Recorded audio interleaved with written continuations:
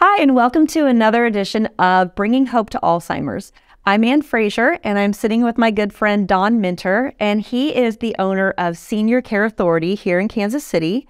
And so tell me a little bit about Senior Care Authority. Okay. And you guys have a couple of you that own parts of Kansas City. Tell us about all that. Yeah, so Senior Care Authority, we're a team of senior care advisors that help folks to the best outcomes and navigating all the difficult healthcare systems out there. I always like putting it that we meet the senior wherever they're at in their journey and devise the best next steps. So we specialize in placement assistance for independent living, assisted living, and memory care. And we also do elder care consulting for Medicaid, long-term care communities, rehabs, whatever the senior needs, we're there for them. So I concentrate in the Johnson County area in Lawrence, Topeka, mostly Johnson County. We've got the partners that operate Kansas City, Missouri, Jackson, Cass County, and then partners that operate up north. So we got the entire metro covered. And we also have expanded, and we've got some independent contractors working for us now. So we've got a staff of 4 on top of the 3 franchisees in the area. So yeah, it's exciting, and our growth is exciting. That is exciting. You are growing. I didn't even know that. Yeah. Very good.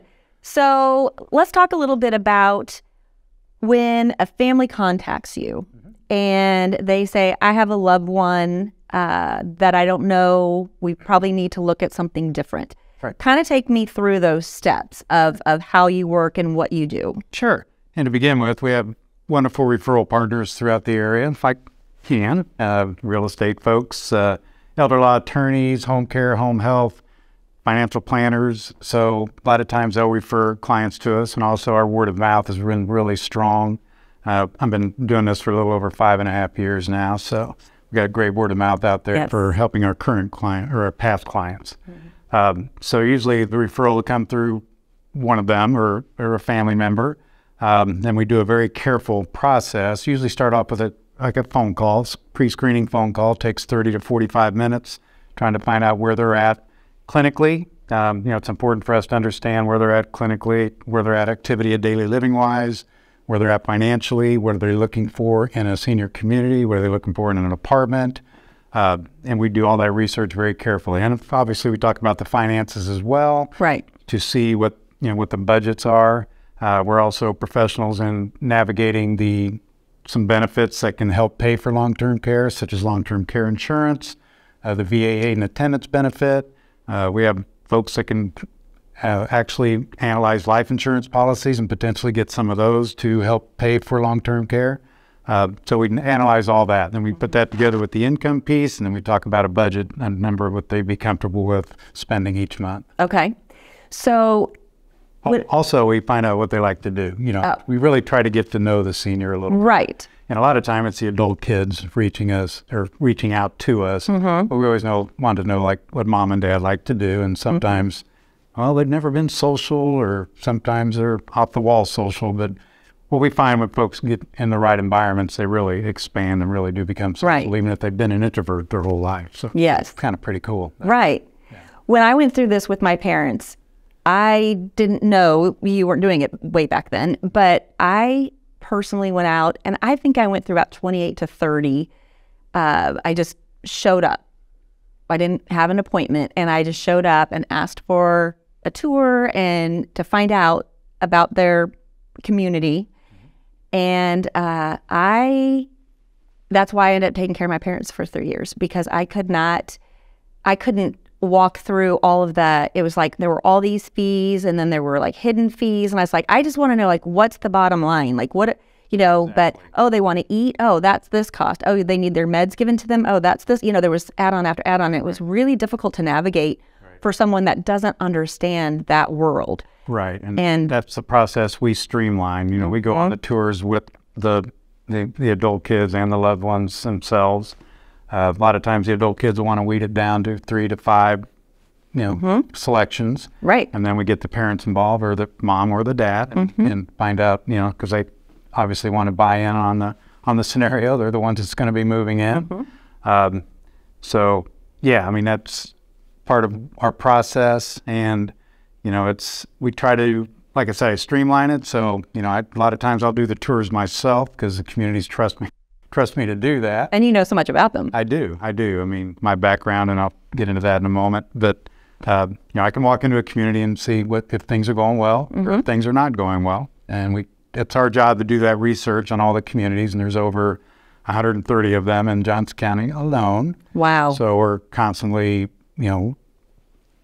what might be good one week might not be good the next week. So when we get that new client, and we're going to, they want to be in certain areas, so we do the demographic study, and we want to be within 15-minute radius of where they live now, because that's where all their friends are. And we'll come up with those suggestions, and then we'll set up the tours, and then we'll wind it down from there. But it's a definite process, and again, tours with the marketing director, and marketing directors are fantastic in this town. Don't get me wrong. Right. But you kind of want to know the good, the bad, and the ugly, so to speak. But sometimes the family doesn't want to be telling mom and dad's life story to 5 different communities all day long. So I generally, start the intro and said, here we got John Smith, and he's 75 years old, living at home, looking for an independent living scenario. He needs some support. He might need some medication management, which some of the independent living communities can handle that with supportive services. And you talk about the fees. Of course, everybody wants to know how much the bottom line is going to be. That's right. So independent living is generally a base or a rental rate. And I can go on and on. Forgive me if I talk too much. You just let me know. They generally have a rental rate per month, and it's independent. There's no services, no staff that need to care give. So that's generally what that rate is. Most communities have a community fee, which is a one-time fee. Ranges anywhere from $1,000 up to $3,500 generally, which is a one-time. So second-person fees, that could be one that sometimes may not be disclosed right away. But assisted living is generally where it comes in at, to where there's a rental rate, and then there is a level of care charge. So a lot of communities do a point system, just paying for what they need, and then some communities have a base, might be $550 for level 1, or level 2 is $850 and on up. Then you've got, if you have a couple, then you've got both those care charges. They analyze and say that it is possible to go in at a level 0 sometimes, where they don't need any extra care. Usually, though, in a couple scenario, one needs care, one might not. Right. And of course, families want to stay together. So it's our goal to find the right community that would fit both husband and wife situation. One may be in one level of care, one may be in a different level of care. We also analyze, where they might be in the future. So, do we need to make sure that place has, that they have the progression as they get worse and older or whatever. Right, because if there is a dementia diagnosis, chances are it's going to, get worse. Of course, there's always things we can do. Sure. I know you've done a lot of education on healthy eating and nutrition, and I know you're up at the gym at 5 a.m. every day? Like you. I'm 8 o'clock. I'm not quite there. Oh, okay. Yeah, healthy living can definitely help curtail the process. Absolutely. But then again, that's our job, because we don't want to really have to have them move again if it can be helped. Oh, absolutely. In the same community. So let's talk about Alzheimer's and dementia clients. So as far as that goes, and placing people in memory care, what does that look like? Because since we didn't do it, because I took care of my parents until they passed. So what does that look like for the family and the process, especially, if they're a little further down the road with Alzheimer's? How does that scenario typically work out for you? Yeah, so we do a lot of memory care. I mean, that is probably the largest segment that we're having right now. Of course, as you know, there's 5 million people in the U.S., and it's going to be up to 50 million, they say, by the year 2050, which and there's going to need to be more memory care communities. Really good communities are on wait lists, and I always encourage families to get on that wait list. So that's the first conversation we have. Let's, a lot of times we're not ready to do anything yet. We want to wait. So, we talk about the dangers of waiting sometimes with, if there's an accident in the home, then it becomes a skilled nursing need rather than I'm going to say skilled nursing. That confuses people. There's so many different acronyms out there, but a long-term care need. So many then that changes that equation where, we're talking about assisted living memory care type communities that are apartment-like atmospheres, not medical models, that kind of thing. Correct. So, a lot of times it's a couple scenario where the spouse has been a caregiver for forever, and it takes their toll being the caregiver. And I know you run caregiver groups as well, and you know this story very well. I do. But, we always doesn't hurt to have a plan B, and we can always come up with home care resources for folks if they want to stay in their home as long as they can, which we totally encourage that. But if it gets to a point where safety is the factor, where they're wandering out of the home and not being safe, and there's, unsafe conditions in the home, it's time to start that research. Right. It's never too early to do that. Well, so that's the first thing we teach. Yeah. Well, and I love that because what we found when we moved back to town from Arizona, when we moved back, people who have Alzheimer's and dementia, they do what's called rising to the occasion. So when we would come in and visit for a weekend, they would repeat and we'd see little things, but we were like, but they're doing pretty good. Yeah. And it wasn't until we moved back, and we actually moved in with them for a while we were figuring out what we were doing. And I remember calling my brother and sister and saying, Houston, we have a problem. Like because they just couldn't keep that level of keeping it together for that long of a period of time. And I started seeing kind of behind the curtain what was really happening. And I think that's one thing that is difficult for families, because they might just drop by and see mom or dad or both of them, for a day or a couple hours here and there. And they don't sometimes get to see the full picture. Right. Because there is good days and there's bad days. Correct. And a lot of times the spouse or the loved ones are scapegoats. So, I always ask, is your loved one treating other people like they're treating you?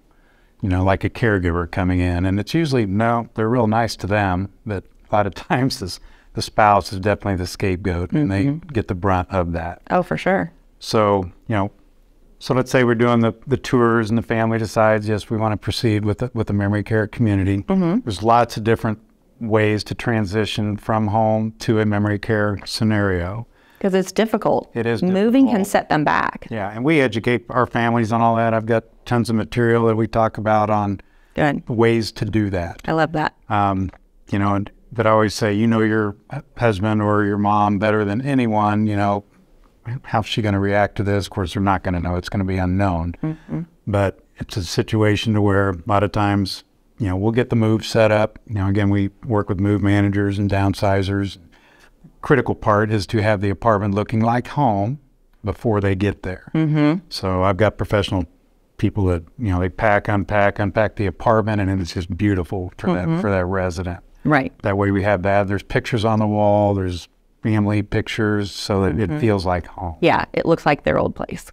But then a lot of time I'll just tell the loved ones that, let the community do their job. That transition could be kind of, it's rocky sometimes that first week or two, and maybe even up to 30 days. But we generally 99% of the time find out it always ends up, I'm not going to say always, 99% of the time, it's always usually a great transition that really is beneficial. The loved one can be a loved one again rather than a caregiver, which is the biggest thing. So they can go in and have a good time with their mom or dad and play games, and then go home and live their lives. So, there's a lot of different ways to transition it, but, fiblets are used. There's 10 rules of how to treat somebody with dementia. I don't have them memorized, but I always know I always hand that out to my clients. Agree, don't disagree. You always agree. Of course. Redirection is the biggest thing. If somebody starts to get agitated, the communities are doing a fantastic job at redirecting that individual, because the community will do a care plan. They're going to know exactly what the routines are for that senior, morning all the way up to bed. If they get up at night, they'll have a plan for that. And it's all about redirection. And usually with something that they either used to like to enjoy or they like to enjoy now. And we call it unmet needs, not behaviors. So somebody's telling you, they always call it behaviors. I can't stand that. It's unmet needs. And there was a director of nursing that taught me that term a few years ago. And I thought, man, that is beautiful. Yeah. Yeah. That is good. what percentage of people that you guys place here in Kansas City, the greater metro area, have some form of dementia or Alzheimer's? You know, probably 50% of the assisted living folks have some form of dementia. You know, the biggest differentiator between being able to live in an assisted living community as opposed to a memory care is usually the wander risk factor. And then as the disease, if it gets really advanced, then people totally forget how to do any activities of daily living. So you need specially trained staff for that. So that'd be your memory care. But, you know, everybody's trained on dementia, even in assisted living. Every community has in-service, even independent living. They have in-services once a month, talking about all those type of things, and they have a specific subject to keep the staff current on you know what's going on with that. But you know, percentage-wise, you know, I used to be a food and beverage director for Brandon Woods out in Lawrence for 12 years, and it came to the point where independent living was the new assisted living. Assisted living was the new memory care. It kind of, because that's kind of how the aging population was. You know, with all the baby boomers, you know, get 10,000 a day. You know, the population's really getting up there. Where that is a concern. But you know, probably 60%, 70% of the folks that I deal with have some form of dementia, and it may not be diagnosed yet. But there's some. You know, there's a difference between normal cognitive decline for seniors and then being diagnosed with a dementia diagnosis. Sure. And there's a million different, well, not a million, there's a lot. 30 different types of dementia, Alzheimer's only being one of those. Correct. So when you place people and you've walked through that scenario, do you follow up with the families afterwards and keep in touch with them? Yeah, we're advocates for life. Good. So, yeah, we do the move-in. You know, obviously I'm involved with the move-in, and, you know, a lot of the time I'm the one coordinating it and getting all that taken care of.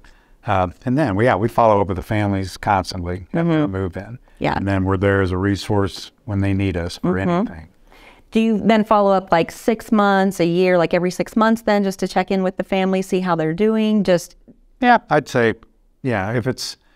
Initially, I'm going to do a lot of follow-up, you know, that first couple of months, you know, how's mom doing? And, so it's really tight there. But, you know, once looks like community, you know, the community needs to do their job, and they do their job. Sure. If they're not doing their job, I'm going to hear about it with the family. Okay. And then I have played, you know, involved with, you know, getting involved in some of those care meetings. If a family's not happy about something, and the food guy left last week and the food's just not good anymore. I hear that on occasion.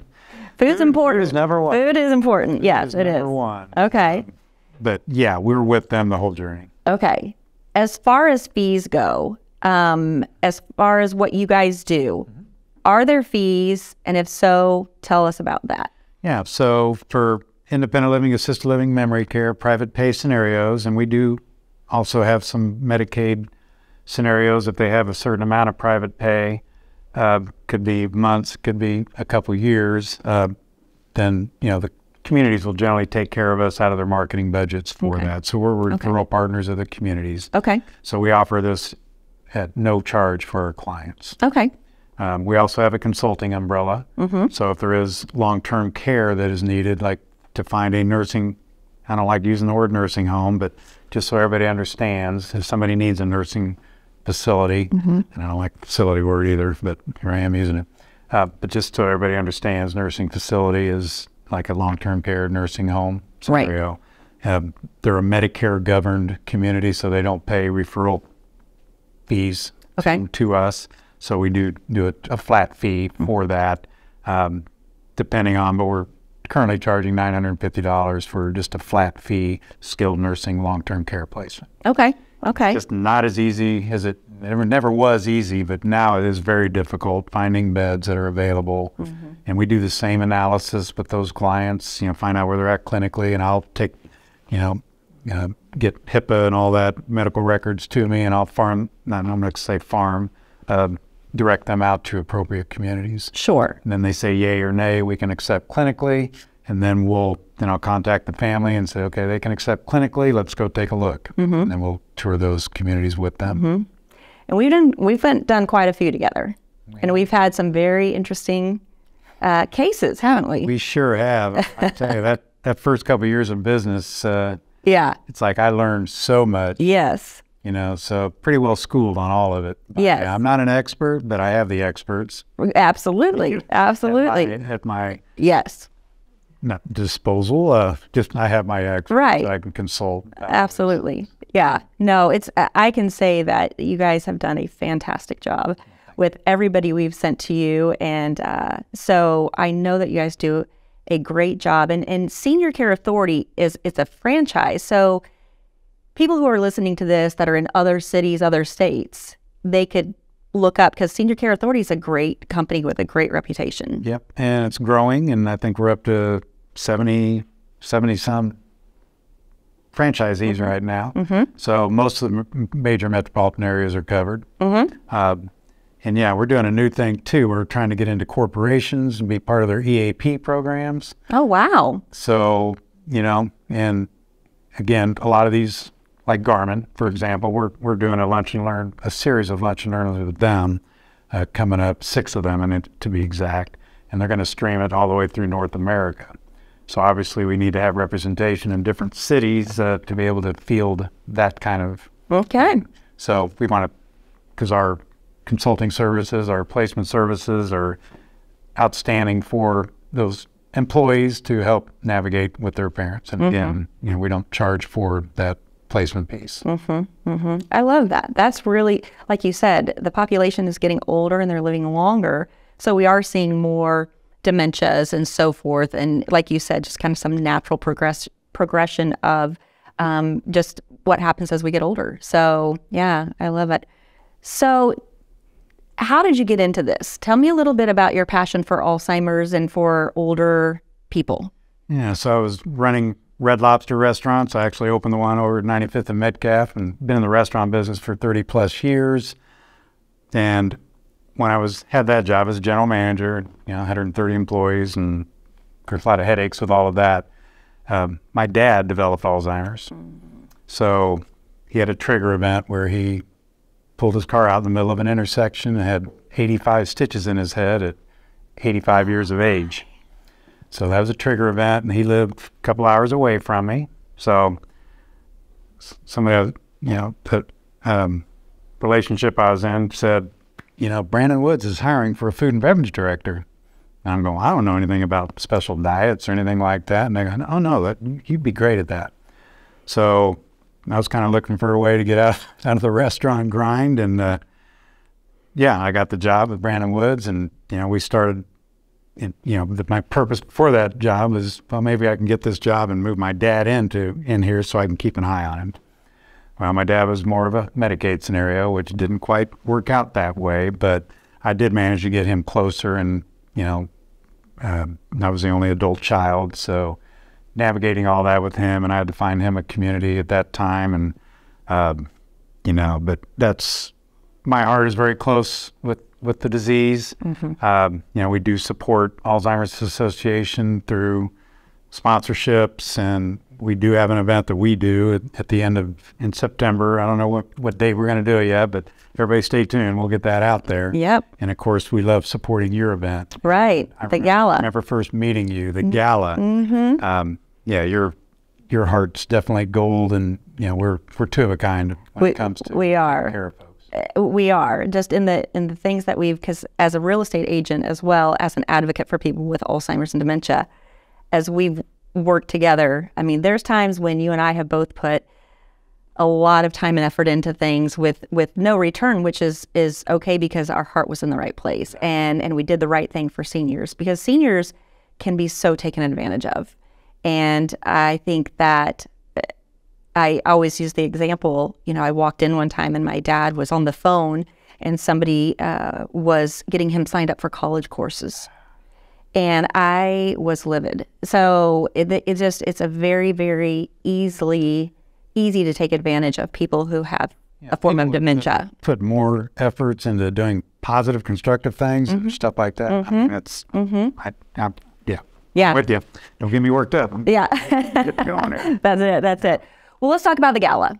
So I started the gala 2 years ago. This will be our third one. And you guys have been huge supporters of that. They have done a corporate sponsorship and really have jumped in and been huge cheerleaders for the event and for all the things that we stand for. And I appreciate that so much. So welcome. It's a fantastic event. It is fun. It is fun. It's a lot of work, but as you know, putting on an event, it's a lot of work, but it's so worth it. And getting that word out to people, just people know that a lot of people have Alzheimer's, dementia. However, I think there's a lot to be said, like you were talking about, brain health, good food, there's being socially active, all the different things that can help people's brains be better. Right. And that's what I'm all about as well. Yeah. So we line up very, very close together on those things. Yeah, so. And it is a great event. Yeah. All the way from the food to the silent auction to the live auction. Yes. That live auction was, I've never really seen anything like that before. Yeah. Yeah. We're going to do, you should see what we have this year lined up. Can't wait. It's going to be a good one. So, all right. Well, I appreciate you being here today. My pleasure. Is there anything else you want to say? No, we just love what we do, and we're total advocates for all of our region seniors, and we love what we do. And you're very good at what you do. Thank you. Very so good. much. Yes. Appreciate it. Yeah, absolutely. Glad to partner with you. Yes. Yes. Thanks for partnering with me. Okay. Thanks so much for tuning in today, and we'll look forward to seeing you guys next time. Take care.